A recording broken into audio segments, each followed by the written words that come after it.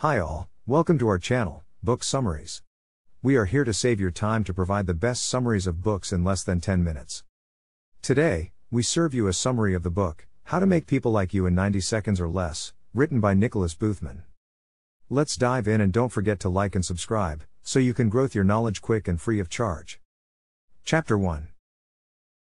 Your relationships at work, and even at home will improve when you learn how to connect with people. How attractive you are does not really matter. To lead a happy and healthy life, we need other people. The quality of our relationships with other people has a significant impact on our development and self-growth. You create new connections in your brain when you put yourself out there and network with others. You remain young and alert as a result. Chapter 2. We are social animals. We are driven by nature to develop social networks, organizations, and communities. When our forefathers gathered around the fire to eat woolly mammoth steaks, or sew animal skin together, thousands of years ago, they were connecting. How well you can connect with others will have a big impact on whether people think you are likable. People that are likable typically make it known that they are open to social interaction and small talk. In the upcoming chapters, we'll talk about how to interact with others. Chapter 3. Making a good impression, in the first few seconds of a meeting, is crucial. If you provide a positive first impression, you give the sense that you are sincere, secure, and reliable. Making connections is meeting people. Meetings frequently take on several formats.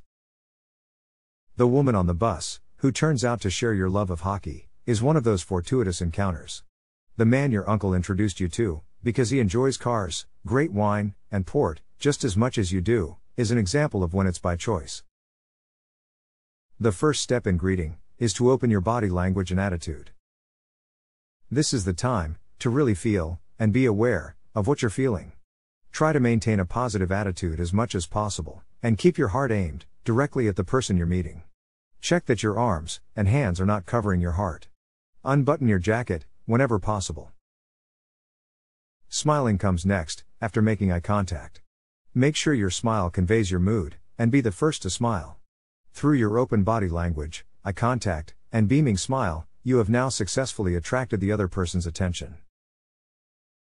Saying hi or hello is the next step after flashing a friendly smile. Whichever one you choose to say, make sure to do so in a pleasant tone, and with your name attached. For example, hello. Harry here. Be the first to introduce yourself, with a smile and eye contact. This is the time when you can learn a lot about the person you're meeting, information that will be helpful to you later in the conversation. Reach out your hand to the other person, and if possible, repeat their name 2 or 3 times to help you remember it. For example, I'm glad to have met you, Deborah. The lean is the final part of your introduction.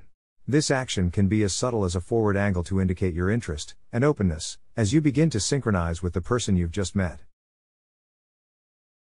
Chapter 4. The next step is to establish rapport after introducing yourself. Rapport is the formation of common ground, a zone of comfort in which 2 or more people can mentally unite. Rapport is the lubricant that keeps social interactions flowing smoothly. The reward for establishing rapport with someone is their positive acceptance. This response will be short and simple, but it will imply something along the lines of, I know I just met you, but I like you, so I will trust you with my attention. By chance, rapport develops as a result of a shared interest, or when you find yourself in certain situations or circumstances. For example, assume you travel to a foreign country where people do not speak your language, and you do not understand theirs. You begin to feel uneasy, but then you meet someone from your own country, possibly your own state. This person speaks your language, and presto, you have a new best friend. This is rapport by chance. The only way to find common ground when you don't share anything in common with the person is to deliberately build rapport. By purposefully changing your behavior for a little period of time to resemble the other person, you can create rapport. Just long enough to create a connection can you turn into an adapter. By identifying areas of similarity, you can lessen the distance and disparities between you and another person by developing rapport on purpose. This can be accomplished by using a method that Nicholas Boothman refers to as synchronizing. Chapter 5. Anything that increases your shared interests and reduces your distance from the other person is a positive thing. When trying to be in sync with someone else, your major goal is to replicate what they do until they open up. You can synchronize the other person's attitude or body language to create rapport on purpose. This kind of synchrony creates the impression that you understand and share the person's worries. To do this, truly identify with the person, while mirroring their gestures, breathing, and facial expression. Pay attention to the tone of voice they are using, then mirror that tone back. They start to think, I don't know what it is about this person, but there's something I really enjoy. Matching means following in the other person's steps. If she moves her left hand, you move your left hand. Mirroring means, as if you were looking at the other person in a mirror. You move your right hand, if he moves his left.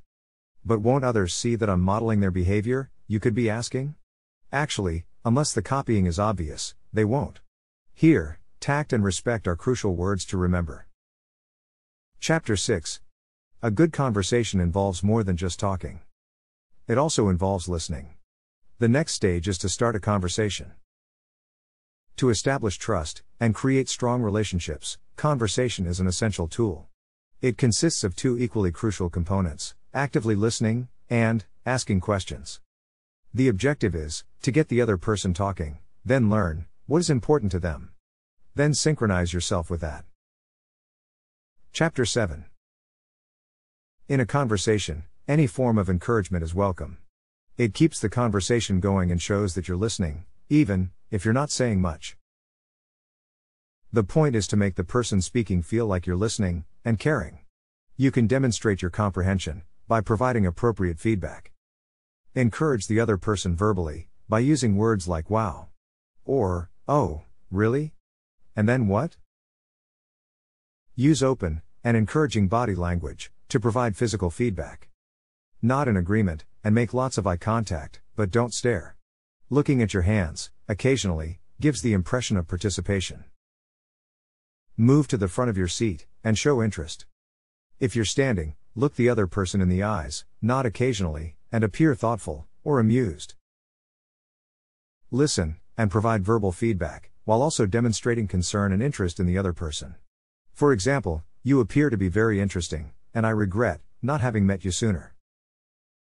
Chapter 8. The caliber of your attitude determines the caliber of your relationships, and pretty much everything else in your life. Regardless of where you live, or what you do. A worthless attitude won't get you far. Your mind and body are connected. When you're joyful, you appear and sound joyful, and speak joyfully.